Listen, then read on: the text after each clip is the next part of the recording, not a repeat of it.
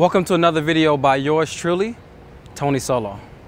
Before I get into what I'm going to talk about today, which is texting or what to send on the first text, I need to tell you about this horrendous story that I have about sending the first text to a woman and having her completely just not send anything back. I remember some years ago, I was, just experimenting with sending women texts, and I decided that, since I've been sending all these text messages, women haven't been giving back to me, what I'm going to do is that I'm going to do something clever. I'm going to send a text and I'm going to build a story in her mind, in her imagination, so she can just feel like, fuck, I want to go see this guy. So what did I do? I started to just write down over and over some things that we could have done. I was like, should we do this? No. And I would erase it. Then I would just send something small, like, no, it's not enough, to pull her into her imagination. And then it got longer and longer and longer, to the point where I had a phone at the time where you could only send a certain amount of characters. I exceeded that limit, which means that, well, I hit that limit and I couldn't send anything else. And I noticed that it was a whole fucking page of stuff. And I was looking at it like, yeah, this is the thing that she's gonna like. She's gonna like this because I'm building a story around me and her going for a walk and going to go do this. I forgot what I did, but I remember the feel of it. It was like going for a walk and getting to know each other and laughing and having romance. It was it was so much that I sent it, and I literally thought this was clever. Just so clever. This woman that I spoke to in person, we had a great interaction. We did. But that woman never wrote me or saw me again, ever. And I never saw her again. I actually don't remember her face now, but I remember at the time, just me wanting to see her so bad. That long text that I sent, I literally thought that was clever. I thought that was going to get her to see me. That was my definition at the time of like a wonderful first text, because it had personality behind it. I was showing her that we were going to go on an adventure. I was building all these things up in her mind so she could be like, you know what? I want to see this guy. Only for me to be frustrated, to feel like I've done all that I can do. Why isn't this working?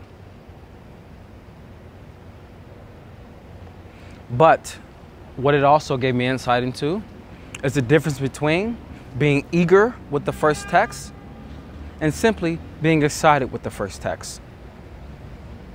These are two different arenas that I'm going to tell you guys about right now, and it's going to be able to give you insight into, you know what, Tony, I have been eager in my first text, or I would like to try excited, or I have been excited and I'm glad that I've stopped being eager. Whatever it may be for you, there needs to be a difference in the way that you're sending that first text.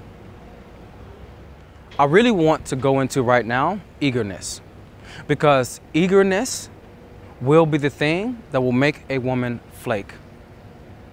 Make sure you remember that. Eagerness makes a woman flake. If she can sense in that first text that you send that you need to see her, that you've been waiting to see her, this is energetically speaking, and you just can't wait, and you just are texting her a lot, or you're doing too much, you're investing too much, she will feel off about you. She will feel like you're coming across as desperate. She will not want to see you. I remember in the beginning when I was texting girls, and with each girl, and I had so many girls I was texting in the beginning because I was getting so many numbers, but none of them were converting to anything. But I was getting so many numbers, and I was texting girl after girl after girl after girl after girl with these texts where I'm trying to see them right away. I'm trying to just cut through the bullshit. I have this attitude where, you know what, we don't have to go through this. Let's just see each other. You know what, I want to see you, you want to see me, you like me, I like you. Let's do it. And I will always have these texts where it would be trying to make things happen right away, or trying to just get there. Instant gratification, just trying and trying and trying. I didn't know that I was coming across as eager. I didn't know that would cause women to not want to see me again. I didn't know that. I was just trying. That's why I want to give you this video. That's why I want to give you the insight into making sure that you are excited over eager. Meaning excited over eagerness. Because when you're coming from a different place, the woman will respond differently. As you come from eagerness, the woman will feel naturally she wants to pull back. Because what does eagerness tell her? It tells her that you are too invested, and that is putting off. That's really letting her know that you're the type of man that's much like the guy who's going to be telling her too early that you love her, who's going to be telling her things too early that she would say, yeah, that could have waited. You're the one that's going to be eager to get her home, eager to do things, and not enjoying the experience. You're not with the experience, you're ahead of the experience. But why are you ahead of the experience? Has eagerness triggered? It's triggered through the stories that we tell ourselves before we see the woman. Stories like this. She likes me, so she'll meet me. This woman is going to have sex with me because I can tell in person that she was really into me. Or me and her had a great connection. We had a great connection. It was not like the other girls. This one is different. This one is special. This one is unique. So this woman is going to see me. This type of attitude that you have, this eager type of attitude, is the reason why she will feel this is not the way that I felt about this. It seems a bit different than what I remember. Because remember, she's going off the feeling of what you were like more so than the thoughts. Thoughts are just fleeting for her, but the feeling is where the thought is going to be manifested from. Those stories that you tell yourself, these are the things that are going to block you when it comes to sending that first text and having her want to see you again. Because when you are over eager, when you feel eager, it controls you. When you tell yourself these stories, it controls you. It builds in a certain neediness in you. It builds in, so to speak, this promise that something is going to happen. And I remember so many times just being there in front of women and just feeling like this promise that's there. Feeling like because she said it right now, she's going to meet me again, or right now that it feels like we're interested in each other. Because this is happening, I feel that we're automatically going to meet. Or because she said yes right now, we're automatically going to meet. And I was the furthest from knowing the feminine essence. How the feminine essence can be one way right now, but another moment be totally different. I was just operating from this masculine view of just, she said yes, so that means it's going to be fixated. She says yes, so that means that it's going to stay the same. So many of the times, it's just a misunderstanding of when a woman says yes. The misunderstanding of it. I had to start to see, you know what? There's something different about this. There's something different about the fact that, okay, right now, everything is happening well, but the texting, it seems like I'm losing her through text or something. Then I started to understand that I'm not losing her through text, I'm losing her through the eagerness and the stories that I built with her in person. So if you really want to understand, you know what, Tony, how can I stop being eager? You need to understand that the stories that you want to build in person, these must be left alone. You can't continue to engage in the story, because if you engage in the story, the eagerness will control you. As you send the first text, you'll be already thinking about, okay, we're going to do this and we're going to have sex and this is going to happen. Everything that hasn't been actually done, it'll feel like it's real and that this is the one that's going to happen. And to the point where you would be there in the first text and you'll be, lovely to meet you, this, tonight let's meet at 7, this place is open, have you ever heard of it? Now, sending all of that in one text is eagerness. That comes across to her like this is too much. I haven't even given myself a chance to warm up to you. You are just a guy who just met me. Yes, you were nice. I enjoyed you. But this seems like I have to invest too much when I don't want to. This seems like too much to do. There's been times, yes, where it's worked for me.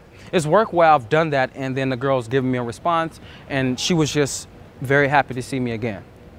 Yes, that's happened. But majority of the times, it's led to, I gotta work tomorrow. Tonight I have to do this. I wanna get up early. It's led to things like this and I was going, all right, well, since that happened, then right away in the next text, I would send, what about tomorrow? Well, and then she would go, well, tomorrow I gotta do this. And then I will continuously do that to the point where it just went cold. Does it sound like you? Does it sound like you're the person that's really eager? So the eagerness is controlling you. It's making you send texts that you don't want to send.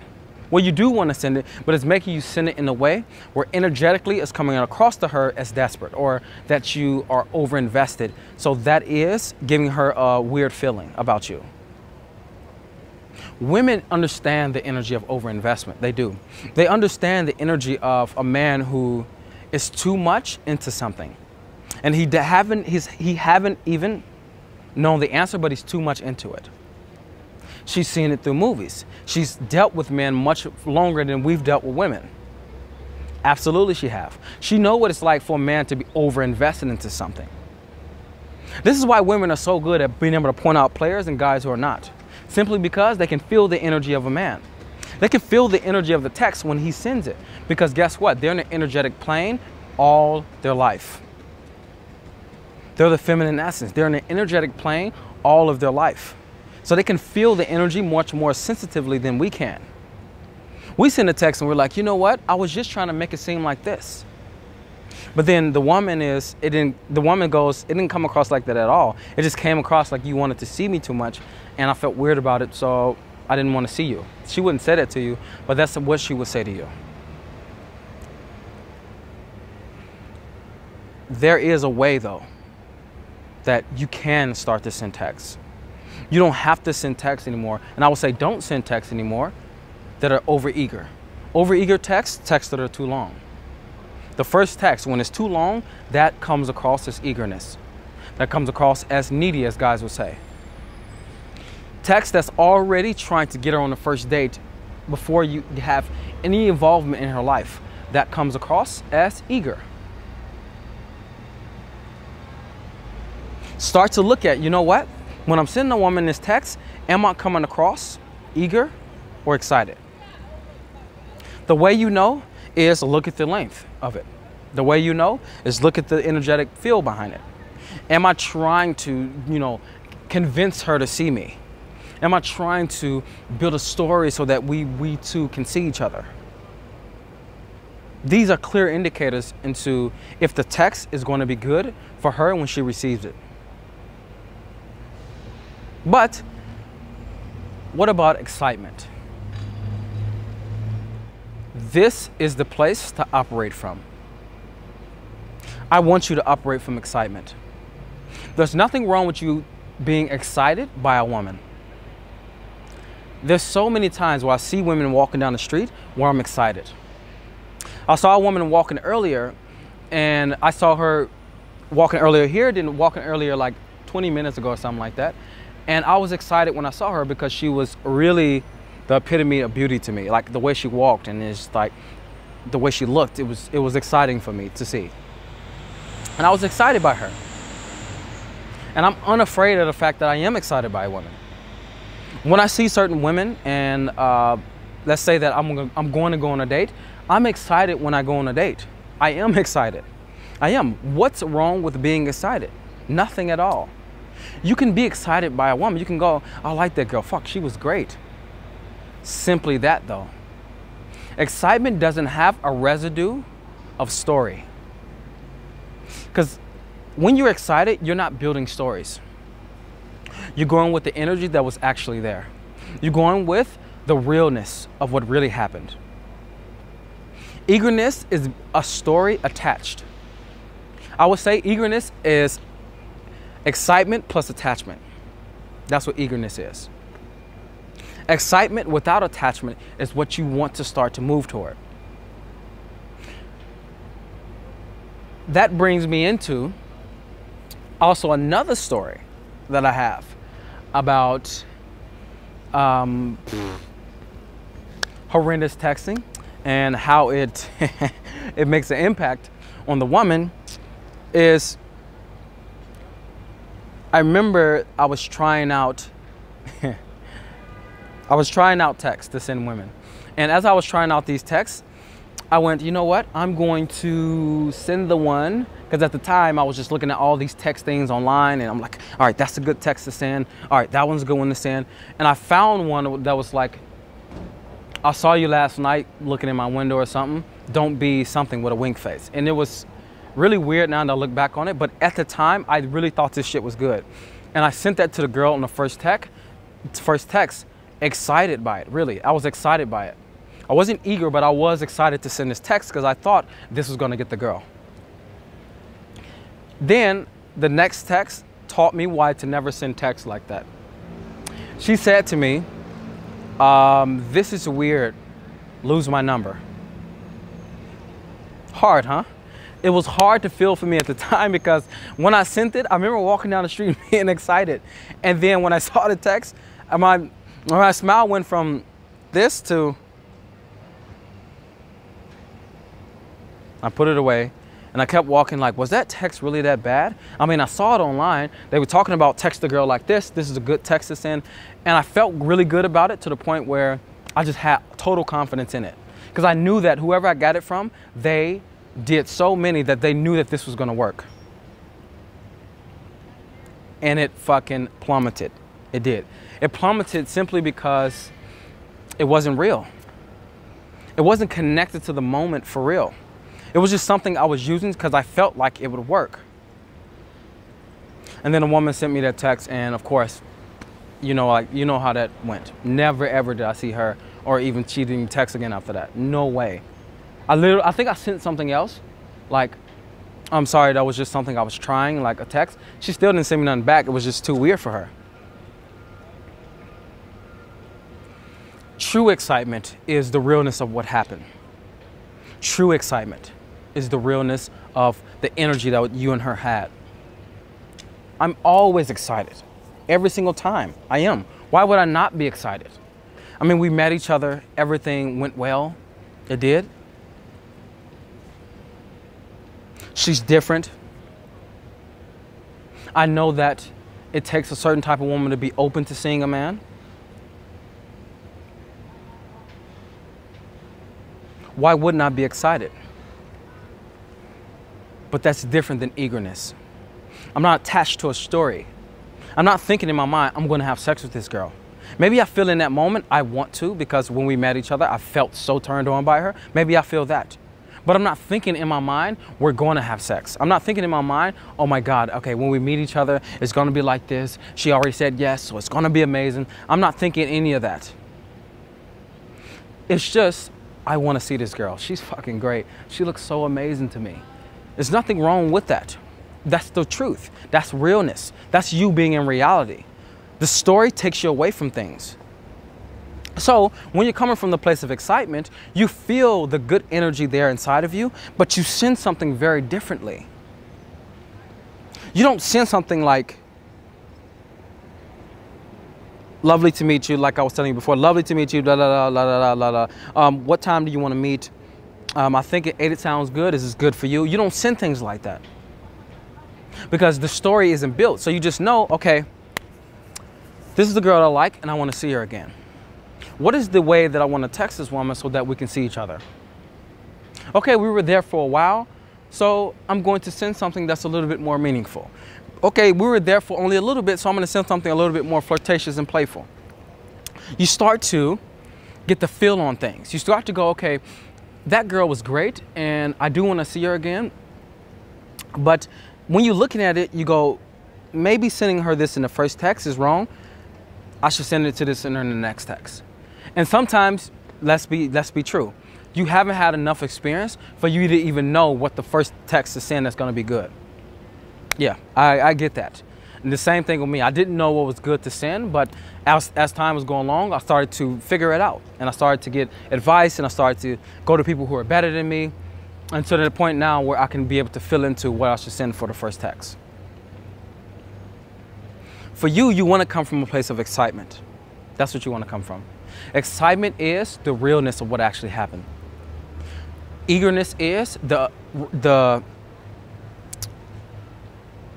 feelings there, but attachment of the story. That's the difference. And the woman feels different from a man who's excited than a man who is eager.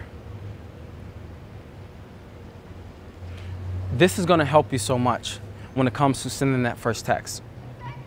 And if I want to give you something right now, just a little bonus for you to be able to go send better text, the first text that's better, I would say send texts that are specific to what happened between you and her when you were there. Send specific text, which means if the girl was very, very light, if she was very, very playful, send a text that's more playful. If she was much more flirtatious and fucking witty, send something more flirtatious and witty. Let's say that you guys were, the conversation, everything was fun and it was witty, send something more like that. Let's say that you had a really deep and meaningful conversation with a woman, you can send a text that's more deep and meaningful. You're starting to understand the energetic feel to being able to get the woman to access her memories through her feelings, because that's how she's going to do it. Much different than a man, we could just go, that girl was hot, I remember she was like this and she was like this. She's going, I felt like this around him, oh, I remember that. Because now the feeling is accessing the memories for her. The same feel that you guys had in a conversation, use that same thing through the text. And as you do that, she will be able to remember you energetically, not remember you logically, like men want women to do. They want them to remember them logically instead of energetically or emotionally. This is the difference. I hope that gave you guys so much on how to send the first text when you meet a woman. Be excited, send something that's more of the energetic feel of how you and her were talking and interacting. And from there, you're on your own. Thank you for tuning in with yours truly, Tony Solo.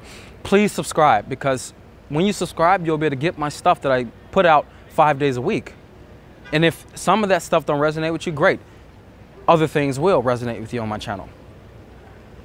Share this with others. Please share it, because this shit is true.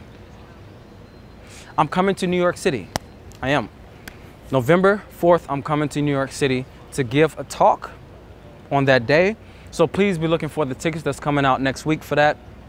I'm also coming to San Francisco and Toronto. I didn't forget about you guys. I'm coming to San Francisco December 2nd. I'm gonna come into Toronto November 18th. I'll be giving talks on these days. If you want to remember, look up in the banner. Or if you're not a part of my secret list, I would say, that I have of guys, then you want to click in the link below, and that will take you straight to something for you to put in your email to look at a free course. You can choose to look at it or not, but at least you'll be a part of my free list that I send exclusive things throughout the week to. And in the meantime, I've created a free seduction course for you. Everything from meet to bedroom. It's everything from what do you do from the approach, all the way what do you do to when you have the woman in front of your doorstep, and how to get her upstairs. Totally free for you. And like I always say, who you are is valuable for that what you want in life and in relation to women. It's just realizing it. I see you in a few days, my man.